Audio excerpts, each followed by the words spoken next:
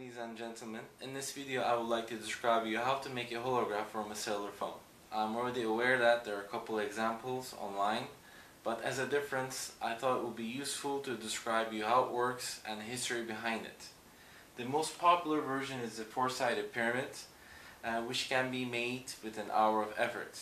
The way I made it was, I drew one of the pieces onto a post-it, and then I took the CD case, placed the post-it on it, and then with a sharp scriber I outlined around it. Once it's marked, I used a hobby knife to cut around it. Just beware that the CD case is very brittle and you have to be a little patient not to crack it. And once the pieces are cut off, the pieces can be put together with a tape, and once the pieces are aligned you can use a glue, modeler's glue, glue it together, dry it off and remove the tape and clean the part. And here's the result. Actually, the projected image from a cell phone is not a real hologram. The video, which contains 4 views of the object, are being reflected from the 4 sides of the prism, causing the illusion of a 3D object hanging in mid-air. This means that the 4 individual views are not optically affecting each other, but when you rotate the phone, it allows you to see all sides of the object. The trick which makes this optical illusion successful is having a black background and the object well fit and centered within the framing.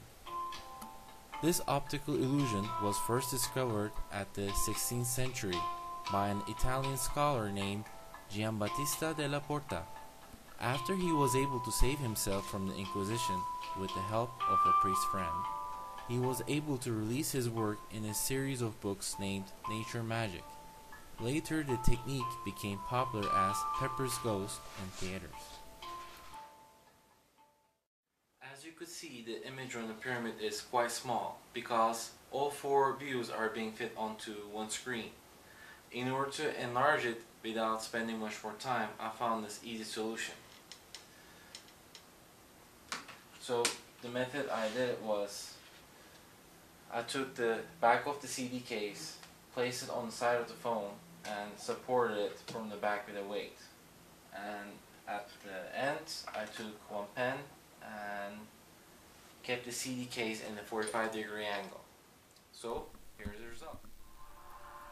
If you have looked carefully at the illusions, you may have noticed a slight blur at the edges.